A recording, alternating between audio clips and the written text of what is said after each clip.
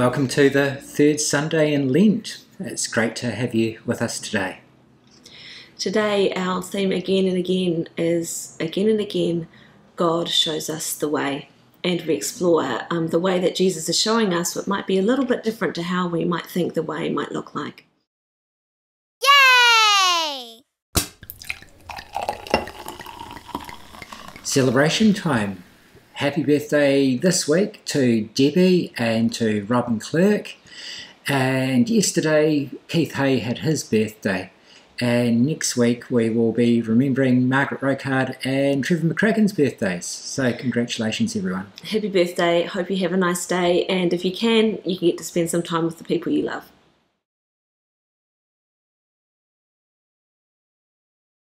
Again and again, We come to our worship space.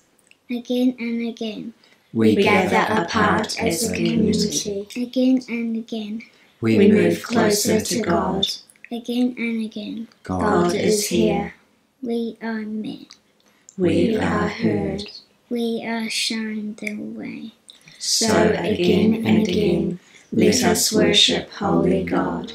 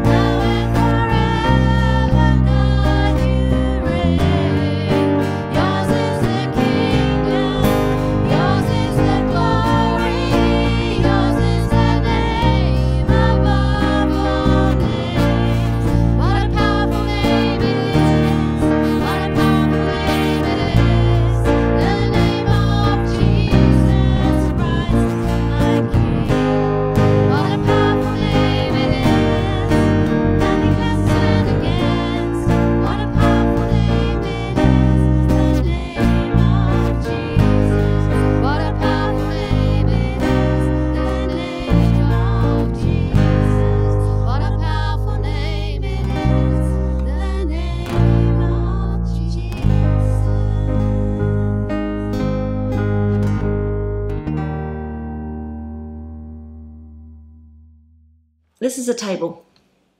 It's not a particularly big table, and it holds the things that I have been told are important. It holds my wallet.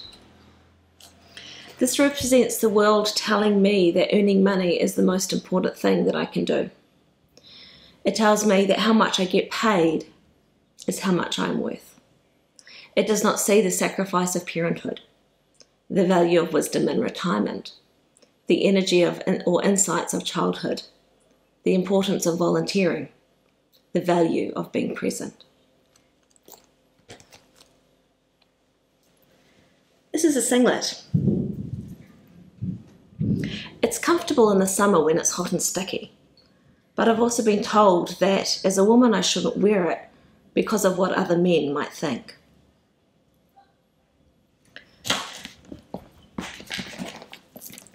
This is my Bible. This Bible has beauty and truth in its pages, but has been used to justify racism, slavery, genocide, and to stop people fulfilling their calling of God due to their gender, culture, or sexual orientation. This is the New Zealand Prayer Book. There is spiritual guidance and inspiration within these pages, but I've also been told that the only acceptable worship has to come from here, and to do otherwise is wrong. This is a report that tells me that Māori children are more likely to grow up in poverty and what we can do about it.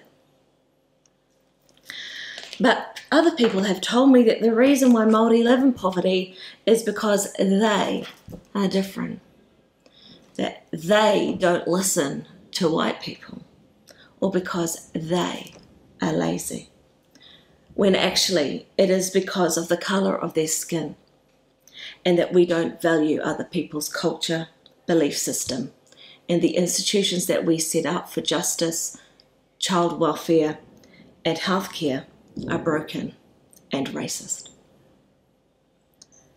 These are hard things to hear. They make us uncomfortable. They make us want to explain, justify, or deny. Let us sit in that discomfort.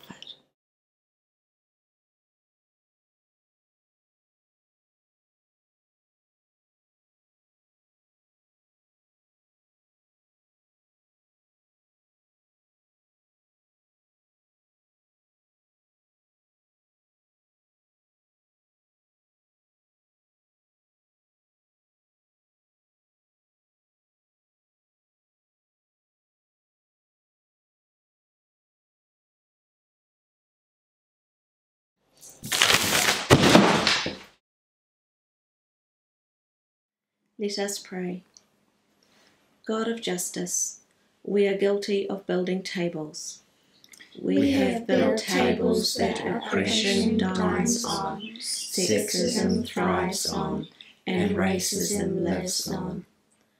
God of justice, we are guilty of forgetting where we are, Of turning faith into a negotiation tool, and the church into a place for insiders. God of justice, we are guilty of ignoring the point.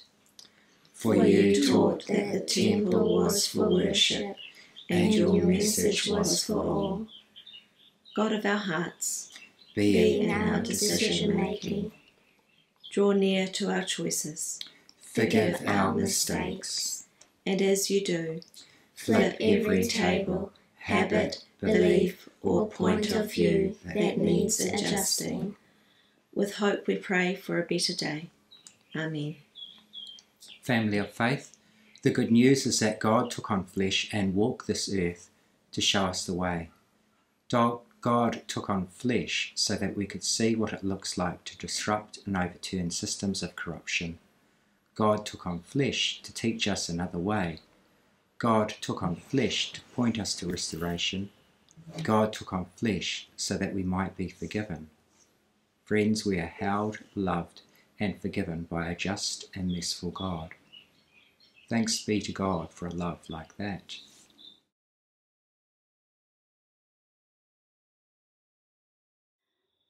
The message about the cross doesn't make any sense to lost people, but for those of us who are being saved, it is God's power at work. As God says in the scriptures, I will destroy the wisdom of all who claim to be wise. I will confuse those who think they know so much. What happened to those wise people? What happened to those experts in the scriptures? What happened to the ones who think they have all the answers? Didn't God show that the wisdom of this world is foolish? God was wise and decided not to let the people of this world use their wisdom to learn about him. Instead, God chose to save only those who believe the foolish message we preach. Jews ask for miracles, and Greeks want something that sounds wise. But we preach that Christ was nailed to a cross. Most Jews have problems with this, and most Gentiles think it's foolish. Our message is God's power and wisdom for the Jews and the Greeks that he has chosen. Even when God is foolish, he is wiser than everyone else. And even when God is weak, he is stronger than everyone else. Our Lent theme is again and again, and our symbol is the ampersand, or the and symbol. It's a symbol of God's holy and it's symbolic that there is more. We're broken and beautiful, and both joy and grief coexist together. Yes, historical systemic oppression persists, and God is always, though, guiding us closer to liberation and wholeness. Like the disciples, we're often stuck in a pattern of messing up over and over again. We cling to power, we climb the ladder, and we memorialize Jesus, and we commoditize God's teachings rather than embodying them. We can feel trapped by shame, guilt, ignorance, or inaction. But Jesus freed us from all of that on the cross, and in humility, we are transformed by God's Holy Spirit. Again and again, we are called to listen to God and to others. We're called to come and see. God shows us the way.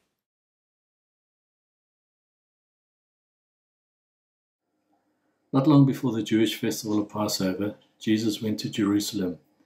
There he found people selling cattle, sheep, and doves in the temple. He also saw money changers sitting at their tables. So he took some rope and made a whip. Then he chased everyone out of the temple, together with their sheep and cattle. He turned over the tables of the money changers and scattered their coins. Jesus said to the people who had been selling doves, "Get those doves out of here. Don't make my Father's house a marketplace." The disciples then remembered that the scriptures say, "My love for your house burns in me like a fire." The Jewish leaders asked Jesus, "What miracle will you work to show us why you have done this?" "Destroy this temple," Jesus answered, "and in 3 days I will build it again." The leaders replied, "It took 46 years to build this temple. What makes you think you can rebuild it in 3 days?" But Jesus was talking about his body as a temple. And when he was raised from death, his disciples remembered what he had told them, and they believed the scriptures and the words of Jesus.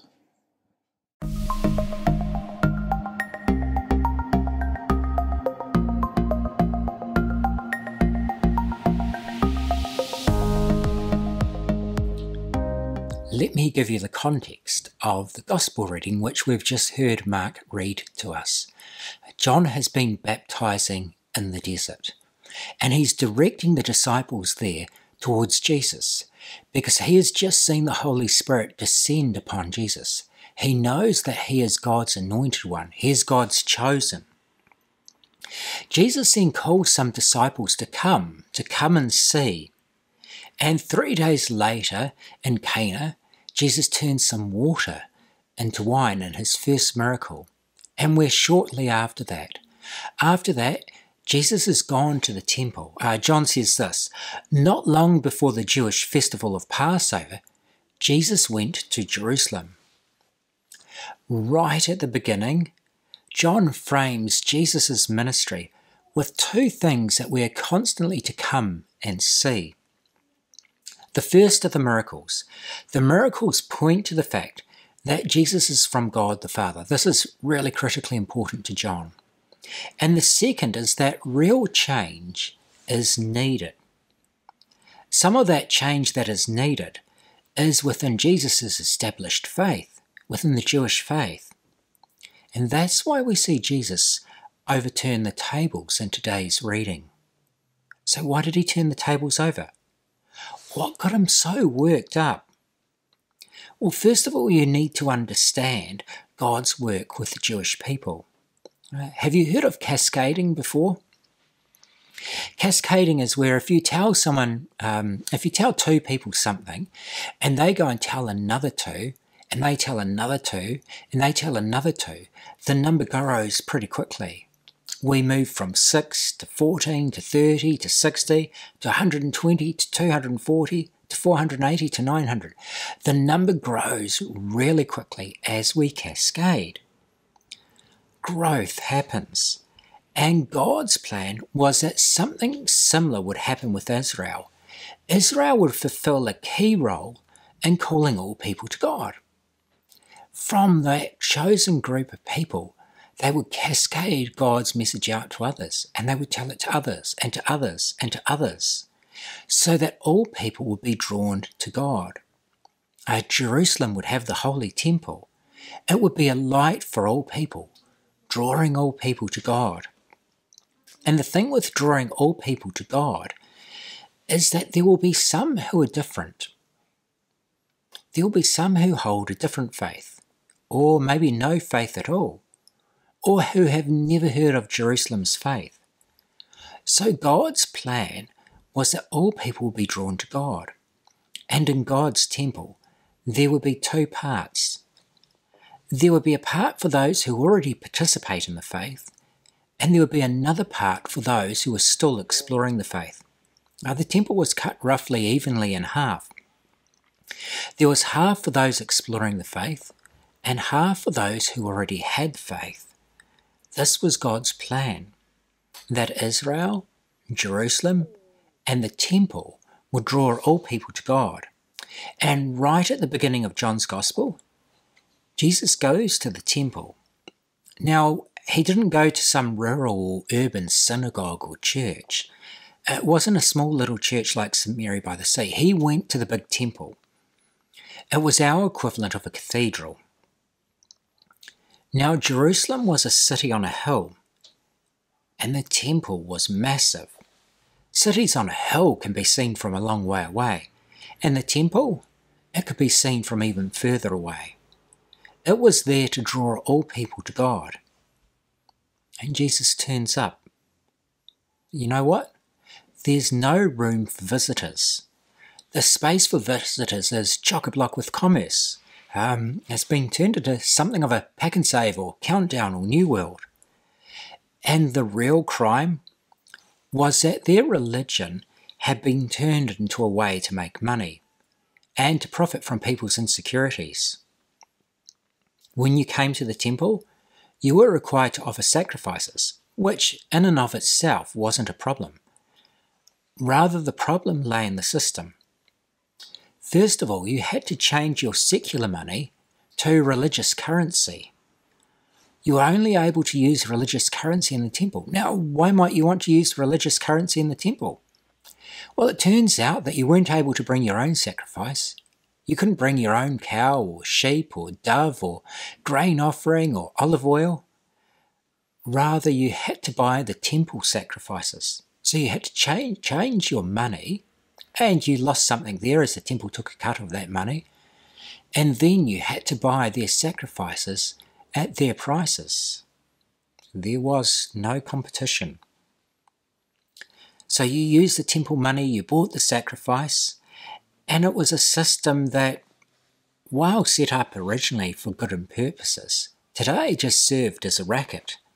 And what's worse, that system of changing money, that system of buying all of those sacrifices, took up the Gentile area.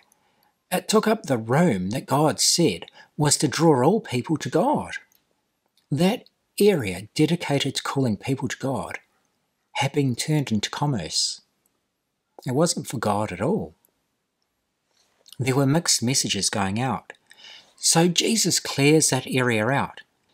And John says this, "The disciples then remembered what the scripture said, 'My love for your house burns in me like a fire.'"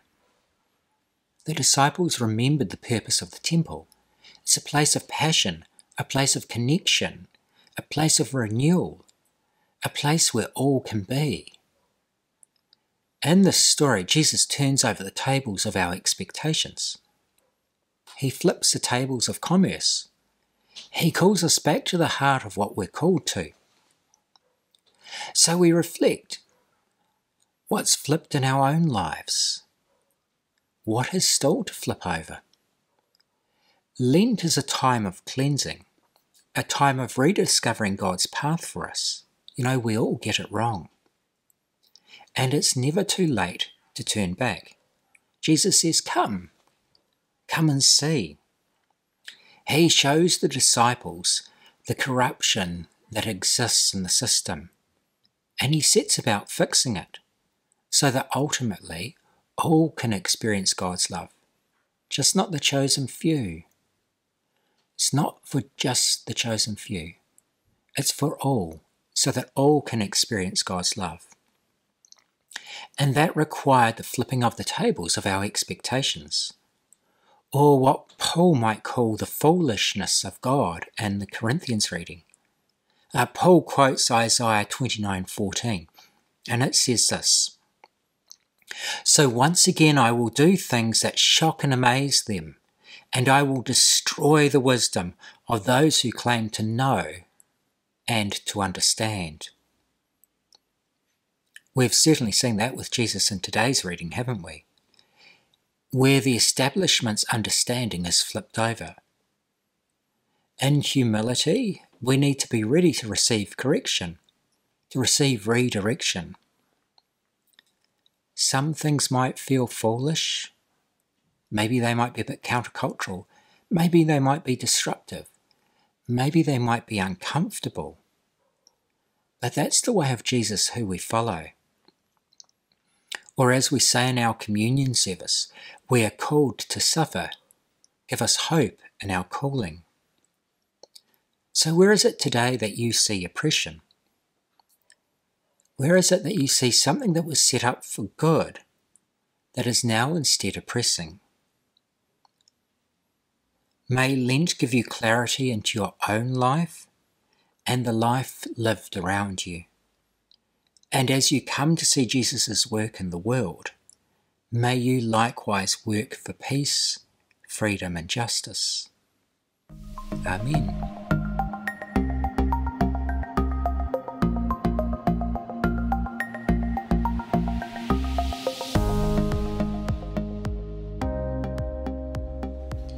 We often say we should leave the past behind us, but sometimes in order to do that, we have to go back to move forward. Can you think of something that you used to think or believe or even do that you have let go of? Something you know now is wrong. Maybe it was a belief that your grandparents or parents had that you no longer believe. Maybe it was something told as fact that was found not to be true.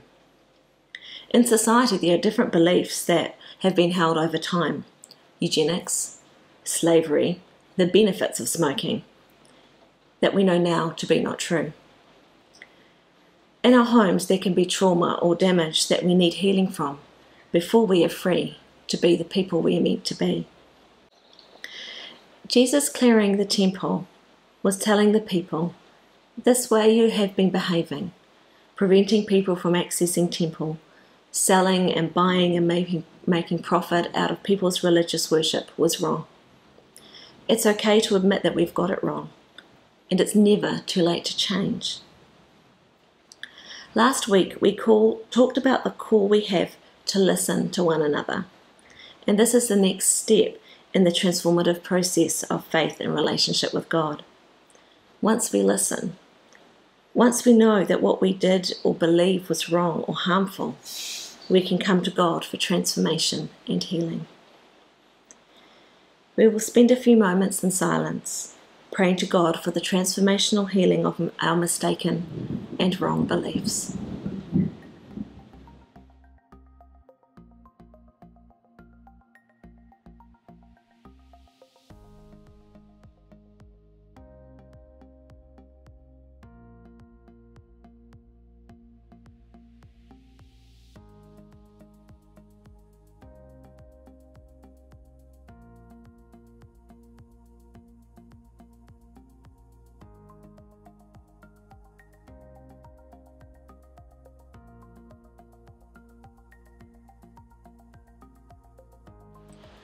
This week, I encourage you to spend some time with God to help you move through the process of both confessing and healing and moving forward.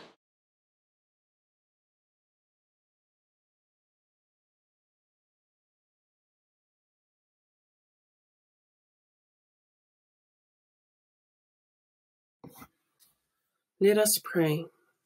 We are gathered spiritually as believers united through Jesus Christ, whose mighty name we pray. Almighty Father, we pray that your church will faithfully advance the gospel of Jesus Christ our Lord. May the church, by its love for God, show forth the truth of the gospel through transformed lives.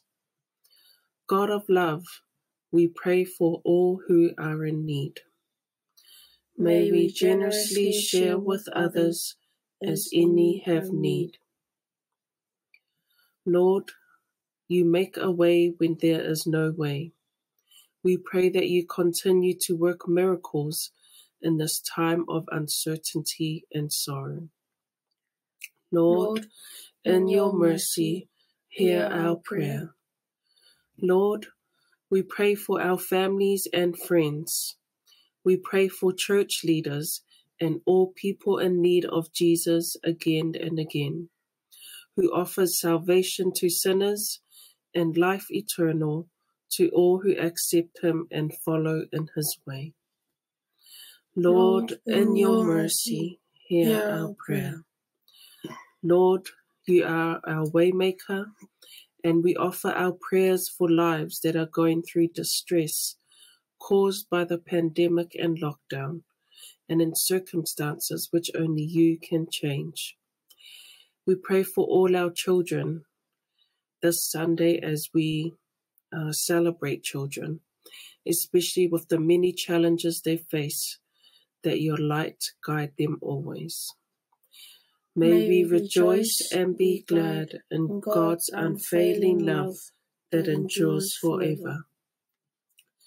Lea Tuwai, we pray for St. Mary by the Sea, Dion, Angela, and children, our church family, especially the elderly, that you protect us and bless us in the miracles you perform in our daily lives.